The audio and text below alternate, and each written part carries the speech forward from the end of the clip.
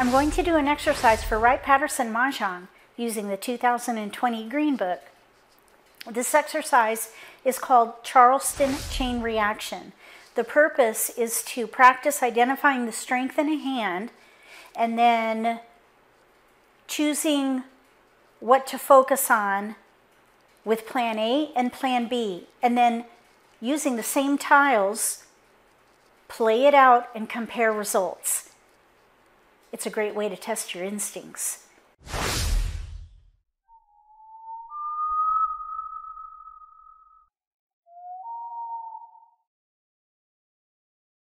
If you're new to Mahjong, or if you already know how to play and just want to build your skills, consider subscribing to my channel. That way you won't miss anything. We're going to pick a card to see which player we are, and then we'll pick a card to see which player would be prevailing. Because this could come in handy if we decide to play a hand that requires a prevailing wind.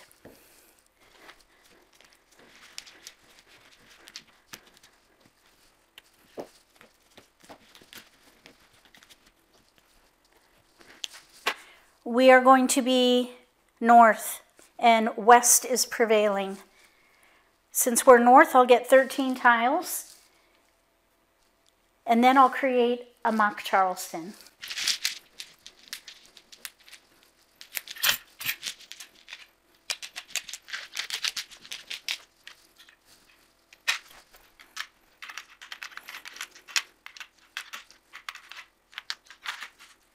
North, 1, 2, 4, 8 in dots, 2, 3, 7 in bams, 3, 5, 7, 8, 9 in cracks. If these were your tiles, what would be your plan A and what would be your plan B?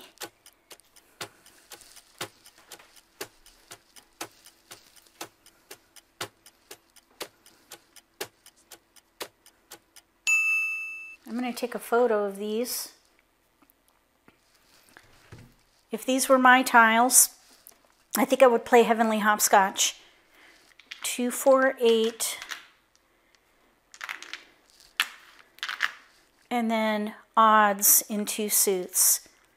We wouldn't need the 8 crack, but that's our predominant suit. I think the other option would be to play cracks with honors. 1 suit and honors for plan B, because that's the predominant suit. So I would start by passing these.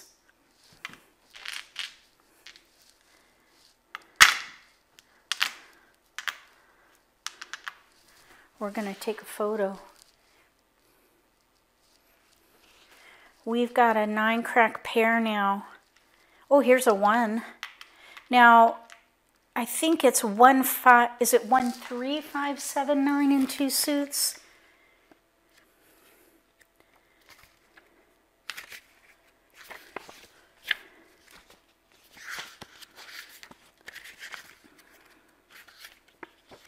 One, 3, 5, 7, 9 in 2 suits. 2, 4, 6, 8 and a third. We have 9s. 1, 9. Terminals. 1, 2, 3, 4. Odds.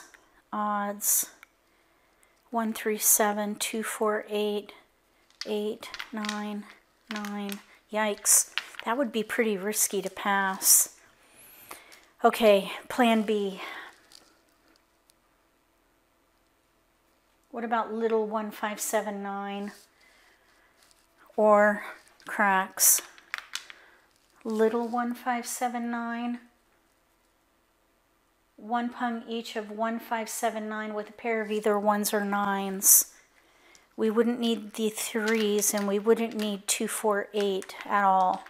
But we could leverage that pair and stick with maybe still cracks. Okay, well, let's give up on Heavenly Hopscotch. We got a 5 and a dragon. Here's a 2, 8, 8.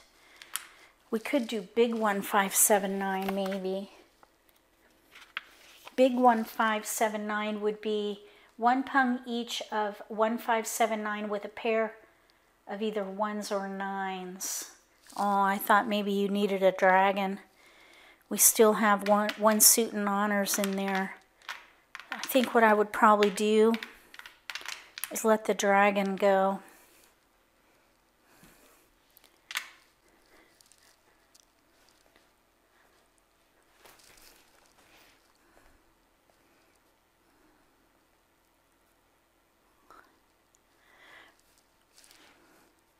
I think I forgot to do a photo. Okay, I'll check it. I did forget to do a photo. Okay. All right. So now we have a 5 and a 1. Oh, wait. Let's take a photo. We could figure it out by process of elimination when I recreate it. Okay. So we have a 9, 5, 1. Okay. So this would be, let's see, 4, 4, 4, 1.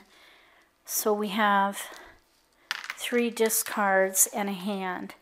Big 1, 5, 7, 9. We have an extra 1, pair 9, pair 5. We need to pair up a 7. So we do have an extra 7, but we have options. We have an extra 5 too. So technically we have 4 discards. But we do have a pretty good hand with odds, big odds. Let's see if it would be better with just cracks.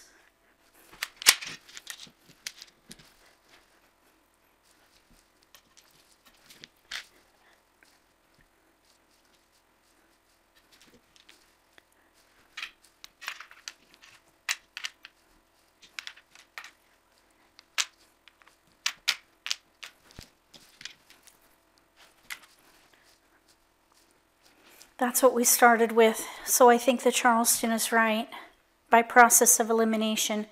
So let's see how we do with cracks and honors. Let's pass. Little number, big number.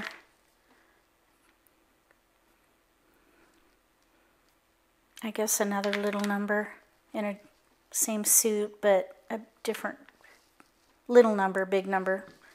Okay, here we go. Dragon. We're keeping cracks. So let's do 8, 5, and maybe a 3 like that. We got a crack. So let's pass maybe 4. How about that? Not bad. 4 crack. So we have 4 discards, and we have 1 suit and honors. And I really wouldn't pick a hand. We have a north and a red. We might be able to use the red with something here. I wouldn't pick a hand, though. I would just gather.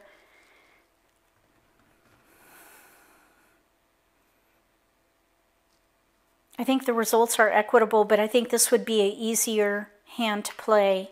1 suit with honors, or even 1 suit only, maybe even dragon gates.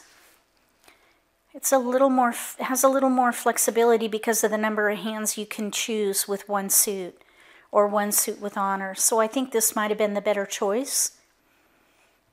If you would have done something differently with these tiles, write it in the comment section below.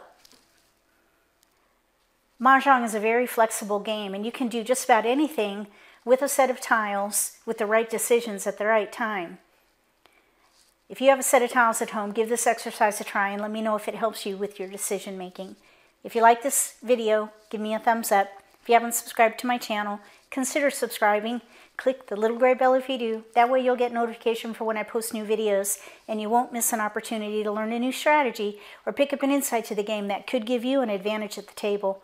Between now and the next video, may all your picks be keepers.